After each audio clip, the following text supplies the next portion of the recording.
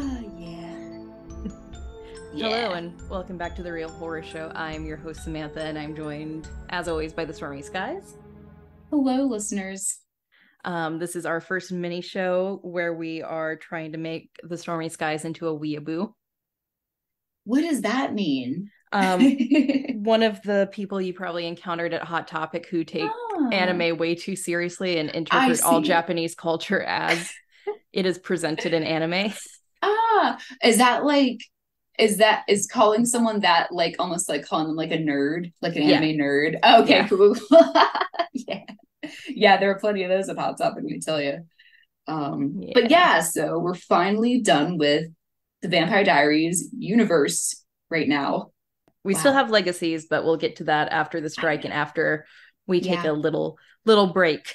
Little breaky poo from that. The Mikelsons. Yes, the movie, I know, right? It's like, God, I've had enough of them for a little while. Yeah. But 3 episodes in, the first like 5 to 10 episodes, I can't really remember. It's been a handful of years since I watched Death Note, is a lot of exposition. Setting up the world. Yes, yeah. And one thing I've noticed about Death Note in this rewatch that I've only noticed now that I'm connected through TikTok and listening to more diverse voices is it does kind of represent like the traditional Japanese household very well. Oh, yeah, okay. Because the mom is very much in the homemaker role, which is still very, very common in Japan. They still uphold that traditional nuclear family more so than the rest of the world. But so the wife is the mother, the homemaker, stays at home, but she manages the household finances. So it all works out. And the father is the one that works all day. Yeah. And then there's the sister and the brother. But yeah, so far, the first episode, I want to say, I wasn't sure if it was going to like get more exciting and engaging for me. But now that I'm on episode 3, it's really picked up the pace. So it is pretty fun to watch. And the story is really interesting as it unfolds because I really never know what's going to happen next. It's really interesting. I really so his name is Light. Yes. That's an interesting name. But yeah, I like his character. I also like the fact that the antagonist, air quotes, is L, which is like the same letter for Light. I don't know if that has any connection, some in your face connection with the letter L. But no, I find the banter funny, but I find the character interesting because now he's obsessed with like killing people. I think a good way to describe Light is he's very much a Ted Bundy type, but he's trying very hard to justify being a serial killer because that's ultimately what he is. But he's like, no, I'm killing bad people and fixing the world. Right. He is. Yeah. But I also like sometimes feel a little bad for all these people just dying that are in jail because they're in jail to like rehabilitate. So they're just trying to get better. I hope. But he's like, I'm gonna kill all the bad people. And I'm like, oh my God, that's crazy that he killed like so many people in like a week. That's so wild. But yeah, and he keeps going. But I think that he's interesting because he's just a high school student, but he's very clever and smart. And I just pretend that he is like Leon Kennedy because he kind of looks like him. And it kind of makes it a little bit more palatable for me. When you brought that up, I had to look up to see if one of the Leon voice actors did Light Yagami in English. No, but damn. But that happens a lot. There's a lot of voice actor crossovers in anime and video games because they all exist in the same world. Right. And Resident Evil, that's Capcom. Yeah. Which is a Japanese company, right? Yes. Capcom is Japanese? Okay, yeah. So I'm just like, he has like the same hair and he's tall and thin. I mean, Leon's not that thin, but I was like, I just pretend it's him. And I pretend that the other guy that holds up the L laptop with the trench coat is Wesker. And it's interesting that you brought up that it is a slow start because Death Note the anime and the manga exist in this kind of changing period of shonen. So this is what we call a shonen anime slash manga, because it was more so directed towards a young male audience, whereas shoujo is directed towards a female audience. So with shonen, you have Death Note, One Piece, Dragon Ball Z, all the like big actiony animes that are very episodic and have a lot of action in each episode, and there's some like big arcs like in Dragon Ball Z, but a lot of it is just kind of villain of the week. And in 2006, that style was shifting away, and that's why you get anime series that end up being like 300 episodes, because there's more filler episodes that they produce while they wait for more issues of the comic to come out, because these were originally published on a monthly basis. Okay. And that's also why you get a lot of exposition reminding you what happened in the last episode early in the episode. Yes. Yeah. That's just a holdover from kind of that older model that I don't really, the only anime David and I are watching right now is Attack on Titan, which is finally ending in the next few months. Yeah. But they don't really do that anymore because more things are written with streaming in mind. Yeah, I see. Yeah, that makes sense with streaming in mind. Yeah, that's a whole, I feel like a lot of things are changing format because of that, you know. And like binging, the ability to binge instead of having to wait a week or whatever if it was on network TV. But yeah. So I am so far liking it. I think that's good. All of my weeaboo friends agreed that I gave you an easy anime to start with. Yeah. I really do like, I can't really find anything that I like dislike, because I'm trying to like enjoy every aspect. And I do find that like sometimes there's like different cultural like parts of conversation that are interesting to compare since they're in Japan. And then also, so that's actually something that's going to come up for you in the next couple of episodes is names in Japan are not often, but sometimes spelled with a symbol that is typically used to mean something else. So Light's name is spelled with the kanji that means shining, but he's called Light. Is Light like a traditional Japanese name? No, it's a main character name. I see. I was like, Light. Wow, that's cool. Yeah. But his sister is Samara, which is it Samara? I think it's Samara. She's something like that. That's a traditional Japanese name. Which speaking of Samara, because my computer keyboard is not working and I can't see new releases on Shudder right now, we're gonna watch The Ring for our next movie. Ooh, The Ring. I'm specifically calling it The Ring because it's not under Ringu on Shudder. It's under Ring. I was really confused when I looked it up yesterday, and Ringu did not bring up any results, but The Ring did.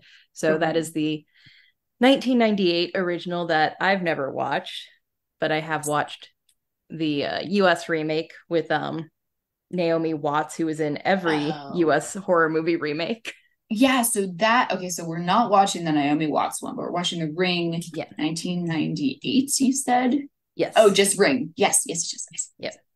I see it. There it is. That looks scary. Okay, so just the picture is like the eyeball. Which, thinking back on it, we watch a lot of international horror movies just because that's the nature of this podcast, randomly selecting movies on Netflix. But I don't think we've really delved into Japanese horror, which is iconic in the horror community.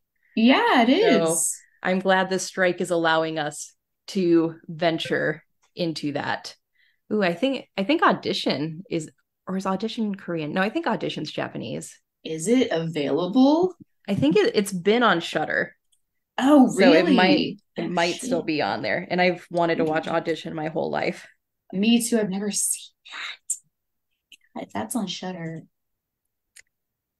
Well, it's on Tubi at least. Yeah, I see that it's on AMC Plus, which usually means it's also on Shudder. Okay. Tubi. Okay. It's at least on Tubi. So we'll soft bookmark Audition for our next movie review. I think we should. Damn. Yes, that is a Japanese horror And it's what My Chemical Romance is. Honey, this mirror isn't big enough for the two of us. Music video is based on. Really? I've never seen that music video. Yeah, it's basically just a recreation of the movie. Well, I'll have to So, watch that. but yeah, it was between Ring or some newer queer coded horror movie. But since my keyboard's not working and I don't have the Shutter app, we'll just hold off on that. Okay, cool. Nice. But Well, no, those two sound excellent.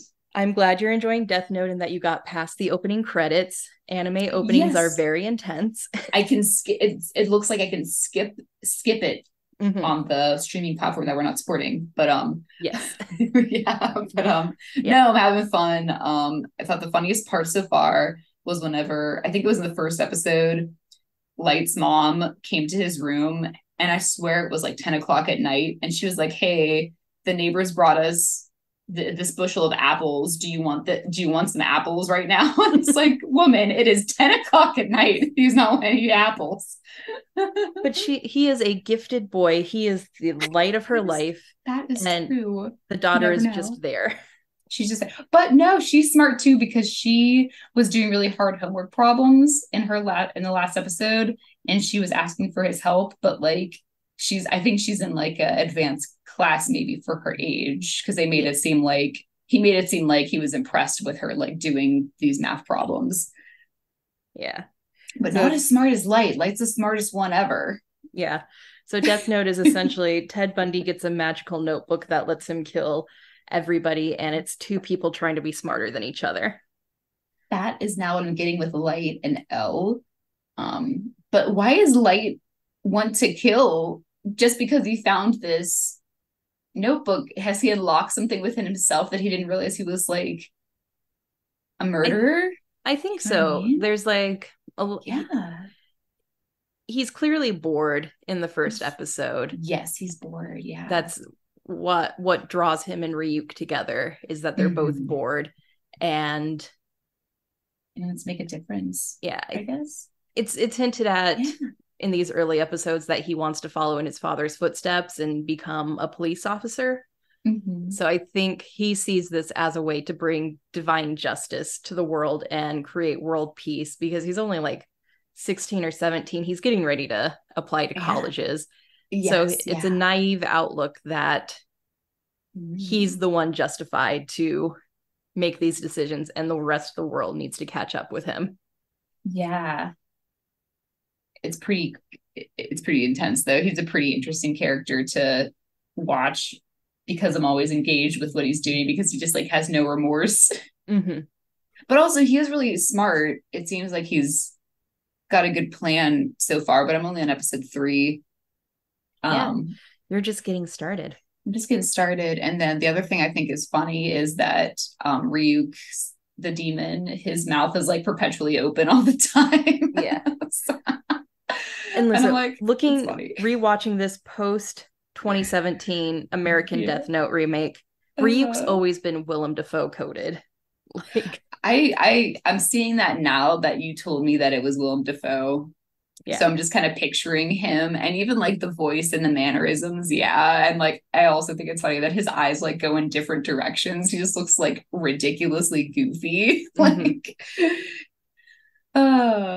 And it's funny that he's just always there in his room, because I guess he can't go anywhere. He has to stay with him because he has the book. Yes. Yeah, something like that. Okay. He can kind of travel on his own, but he's connected to Light. Gotcha. Because of the book. Cool. Because the book, yeah. All right. So the last thing that happened at the end of episode 3 was that Ryuk was talking to Light, and he was saying that if Light gives up half of his like years of life, then he can have like the demon eyes, where he can see everyone's name and how many years they have left to live. And I don't know what he decided to do, because that's the next episode. So, we will see. And if I were him, I don't know what I would choose. I mean, it's a good idea to be able to see everyone's name so he could not be caught. But then he would give up half his life, and I don't know how much time he has left to live. Probably regular lifetime. I don't know. We'll see. Yeah. But yeah. That's the challenge. Also, I was pretty surprised that Light's father is like the chief of police. Yeah. Damn, That's supposed to be oh a my big God. twist. That was a Well, big twist in early my twist. opinion. That was a big twist in my opinion. I was like, hey, I didn't even know he had a dad because I didn't see him yet. He's just been at work this whole time. Because he's trying to catch Kira, the serial killer. Kira. Yeah. That's the killer name. Yeah, so I think that it's pretty good so far. Good. I can't wait for us to watch the Netflix movie. And do you think we should just to watch it when the strike's over, of course? But of course, yeah. But they kind of miss the point of everything. Damn, and while I don't know if the anime fully qualifies as horror, I think it's horror adjacent since, well, I mean, it is horror, but we're looking at it through the killer's eyes, so it's not scary. Yes. But the Netflix adaptation went full horror with it, or attempted to, and it lost a lot of the underlying messages about what is a god to a non-believer. So like Ryuk is a god, like actually a god of death, and Light doesn't give a shit. Yeah. But for many, this mysterious Kira is becoming a godlike figure, but L doesn't give a shit. He's just a killer. Yes. And L seems to be like, is he like a master hacker or something? It looks like he's in a room by himself with just a computer. He is the world's greatest detective. That is very cool. So, so we'll see what happens because they're definitely they're like the same person but opposites. Yeah. Cool. But not too opposite. They both want to bring justice to the world. Yes, they do. Yes.